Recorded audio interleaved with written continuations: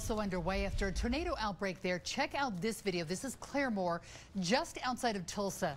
23 people were hurt there, including 3 with life-threatening injuries.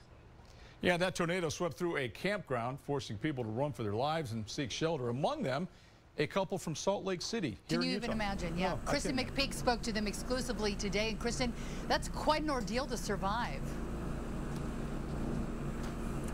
That couple is heading back here to Salt Lake City within the next few days, as that Airstream that they were living in was their home. It was like someone had just shook a box and just then dropped everything. That's one way to describe the devastation in Claremore, Oklahoma. The Rollins were staying in a campground there when a tornado hit over the weekend. Their camper found hundreds of feet away from their campsite.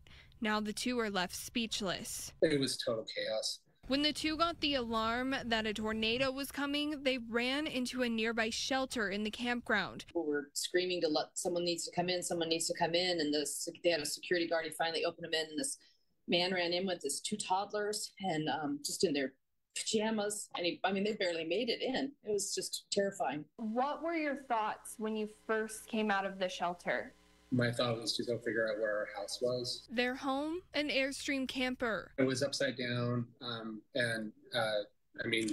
Airstreams are shaped like buses, basically, and it was flat, mostly flat. Noelle and Jason have been traveling in this home full time. They lost everything, but that's not stopping them from living their dreams. So you do plan to continue life on the road?